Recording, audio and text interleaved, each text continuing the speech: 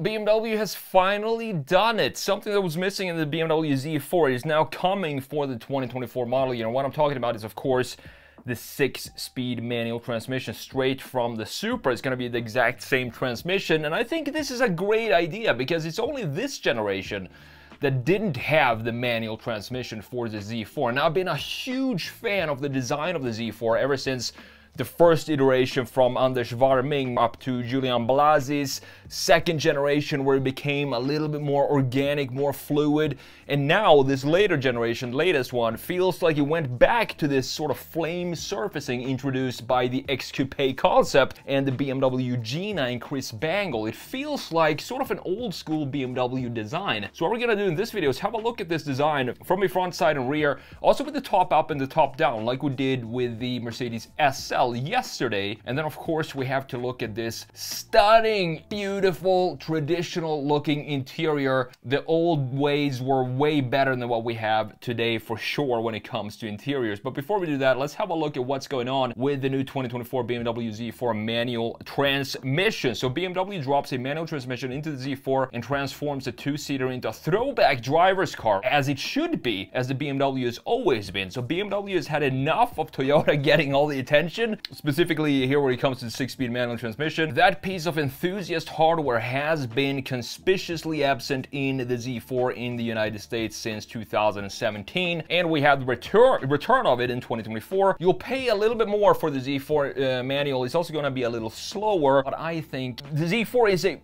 perfect car to have a manual transmission in. I also made a review of the M40i with the, of course, the automatic transmission in the 2023 model year on the SketchMonkey channel, where I talk more in detail and in person about the design, and also I take it out for a drive and let you know about the driving experience. You can go and check that out by searching by searching the SketchMonkey BMW Z4, and I'm gonna also link that down in the description.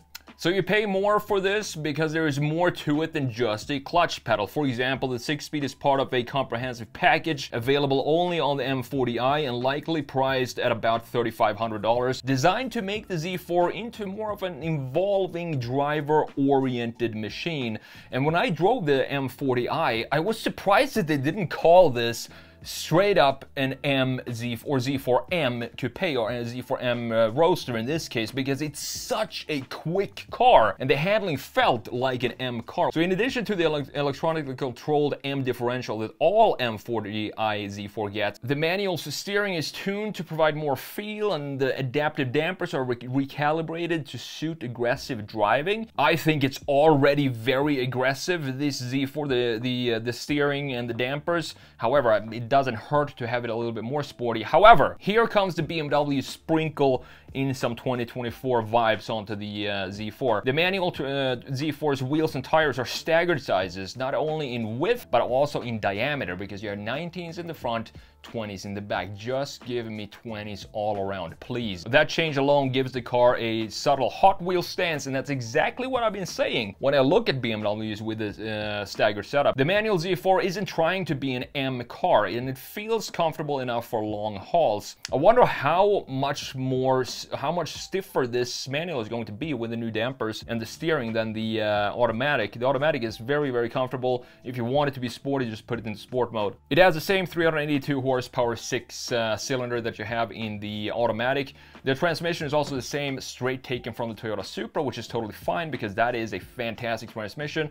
I made a review on that as well on the SketchMonkey. Just search the SketchMonkey Supra and that review of the manual Supra will come up. You never miss a shift, nor do you worry about a sting of vibration making its way from the 6-speed's innards up to your hand. And this is something that I definitely do not mind, feeling some of the mechanical stuff going on in the shifter. I think that only adds to the driving experience instead of having to be completely disconnected from any sort of vibration, what's going on underneath the gear shifter. As we talked about, this is going to be a little bit slower, so the automatic Z4 M40i is 3.5 seconds 0 to 60 and 12-second quarter mile, and this will be a little bit slower than that. Doesn't matter, it's still a manual transmission. Makes up for the slower speed. It's still gonna be a very quick car. So they don't intend to have this in a limited production. They're just gonna build as many as people want to buy. And if I were to buy a Z4 today, I would definitely wait for 2024 and get the manual transmission, specifically since we have the old iDrive 7, I believe, interior still. Hopefully in 2024, I hope BMW is not going to mess that up. So with that said, let's jump into Photoshop here and let's have a look at this design from a front, side, rear, top up, top down, and also of course the interior and how it differentiates from modern BMWs today. But what I like about this design is that it feels like, as I said, almost like an old school BMW with the features, the key features such as the headlights, and we have the intakes in the lower section separated. They don't intrude up in this area like we do in modern BMWs. Instead, we have a clear separation between the top graphics, which are the headlights and the grille, and then we have the lower section down here, which houses all the traditional intakes for a BMW. We also have sort of a classic layout or styling for the lower intake. It's this typical small little smiling M intake in the middle, as you can see right here, and then we have the small intakes right here on the corners, similar to what we have in the E46 M3, the E39 M5, etc. Actually, in the previous M5, the current M5 also has this traditional, beautiful BMW design language that we're used to seeing over the decades. Couple of details that I wanted to redesign in my in-person review that I actually did in the video were having these headlights. I don't want to have them stick up too far, have this upward angle too much into the fender. Instead, have them be a little bit more horizontal and in line with the line that we have here on top of the grille. And I also believe I did redesign this area down here, because if you look here, if we zoom in, it's a lot of complexities going on here. We have one chamfer here, another line cutting up here. We have more lines in the bottom. This intake that kind of is part of the larger intake in the middle is just too complex for me, and I decided to simplify that just a little bit. Now, looking at this with the top up and the top down, this is again just like the SL. I think every car that was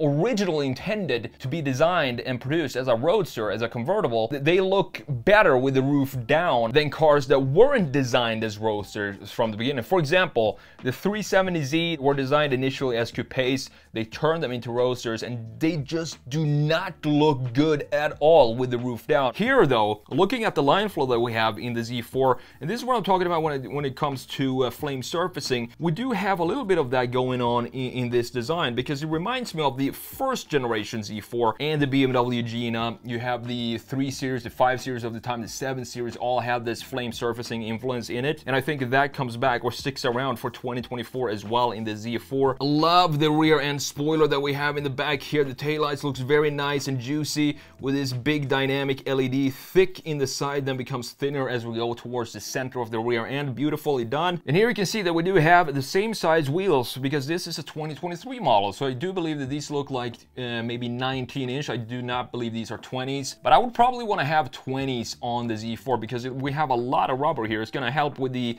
comfort, of course, but I'd rather have it be a little bit more bumpy with some larger wheels on it. And then moving down here, you can see with the roof up, it still looks very good. We have this line following exactly the cut line for the door going in right here, looking nice. We have a coupe style. I do also like that they decided to go with a fabric top, cloth top, instead of having it be foldable metal roof, because first of all, it's going to save weight. Second of all, I think it looks classier to have a cloth top. We still have, of course, the same lines that we have in the roof down, because the body doesn't change. This is not a BMW Gina. Now, looking at the rear end, what I love about this rear end design, two things. We have, first of all, the ducktail sticking up here, a beautifully sculpted ducktail, and looking at it from a side view, you can see just how nicely the design is sent off in the rear end with this scoop upswing, and that also, of course, helps with a little bit of downforce in higher speeds. The second thing I love about this rear end are the taillights, because they have very slim look to it. And what this does, we talked about this before, is when you have slim taillights like this with the majority of the mass of the LED being in the very far end, that means that the mass, the volume of the LED is dragging out the design. So this makes it feel wider because it's stretched out by these taillights to each side. I did a small redesign of the rear end in my review video as well, and that has to do with this line right here in the bumper. So you see this, how this just cuts in and then fades, doesn't have a connection to anything in this area. So what I did is just simplify this, and what I did is turn this line, the bumper line, have it, instead of going up here, I just turned it into a line that continues into this section here. So we have a clear continuation of this line going all around the rear end. And I do believe that cleaned up the rear end a little bit, but that's just a detail. It's not as bad or as complex as we have in the front end design. The lower section, here's where you can see that this is not an M model because we don't have the quad tailpipes. Instead, we do have these two almost rectangular pipes. And the diffuser is very subtle as well. I think if this were to be an M car, it would have a much more aggressive diffuser with some wings and winglets going on right here. But this looks fine for an M40i. I do wish to see what BMW would do if they dropped a brand new M Roadster, like the old one, the flame surfacing, the Anders Warming design, when they made that into an M car, and specifically the coupe is just a stunning, stunning design. Now, last but not least, we need to talk about this interior, because look at this. Look at how beautifully integrated everything is. Nice line flow. You have the heart of the communication center of the car sitting deep inside of the dash. We do have this housing for it up top. It sits in between the vent on the left side and the infotainment framing on the right side. Again, very deep in here. The graphics looks fantastic. It looks similar to what we have in the iDrive 8, even though it's housed in such a better way here. Same goes for the infotainment screen. I don't understand. I want to hear the reasoning why we went from this to have just that flat screen. It doesn't even have a nice border to it like we have in BMWs today. This was 10 times better than what we have in current BMWs. I also like that we have some of the complexities that we have in the outside of the surfacing coming back inside here, because look at the complexities that we have in this area. Instead of just having it be flat or rounded like this, they added some, the designers had some fun and got creative in that area, and I do like how it turned out. And last but not least, look at all these beautiful buttons that we have here. A lot of buttons for the climate control settings, and I've driven pretty much every single new BMW for 2024, and this is so much easier to quickly figure out what you want to do. Turn the heated seats on, cool down, or turn the ventilated seats on, or whatever you want to do. Just have a button like this for it. It's so much easier than going into the climate control settings that we have, or the software specifically for new BMWs.